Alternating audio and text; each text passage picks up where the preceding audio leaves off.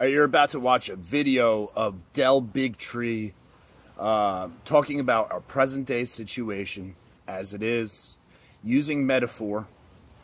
And when I was watching it, it was something that I definitely knew and understood. But hearing him say it put a chill down my spine, because hearing somebody else say what you're thinking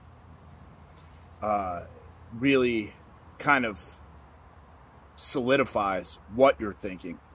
And his analogy, his metaphor is much better than anything that I've heard to date. So let's take a listen to it.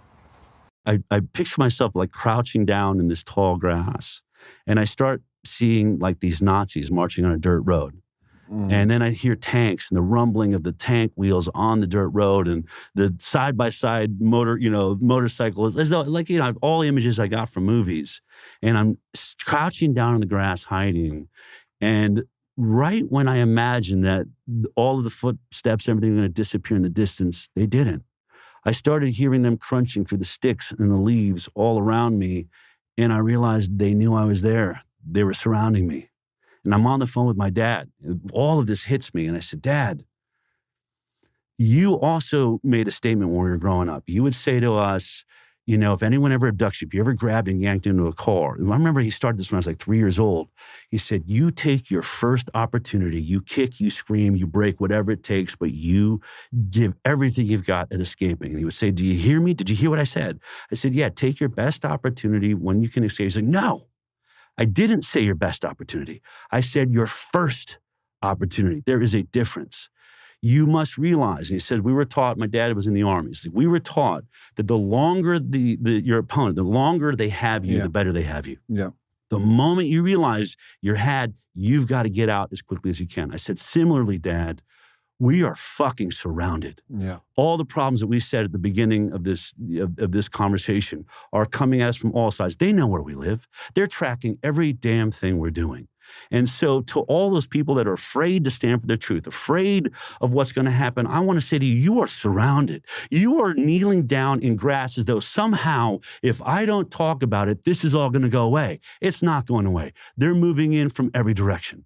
So the only thing an intelligent person does in that moment is doesn't continue to hide, because the inevitable outcome is only they have you, you're imprisoned, and everything you dreamed about the future of your life is gone.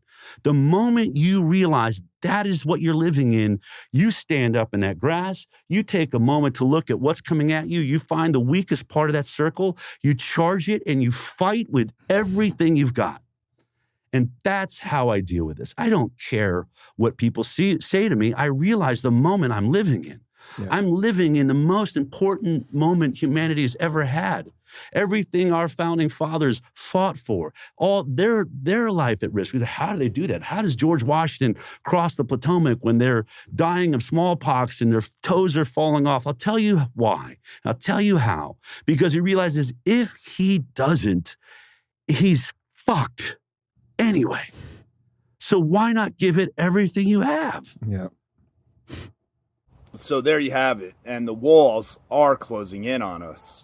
And if you listen to what he's saying and you put yourself in that make-believe situation that he's describing, in the tall grass, surrounded by the enemy, if you or anybody was in that situation, you would know you have to fight like all hell. But what is happening is the powers that be that are closing the walls in on us have lulled us to sleep. Okay? And we think it'll just go away. We think it's not going to get that bad. We think it's just our imagination. Okay? And meanwhile, the walls get closer and closer and closer. So it's the crab being boiled in the pot analogy, where you put a crab in and you turn on the flame and you just turn the heat up slowly. The crab doesn't even know it's about to be boiled to death, and it just happens. So that's the magnitude of the situation, and I think Bigtree sums it up perfectly. By the way, that was on the Aubrey Marcus podcast. So if you want to see the whole thing, it's a little under 2 hours long. It's actually really good. It's really good.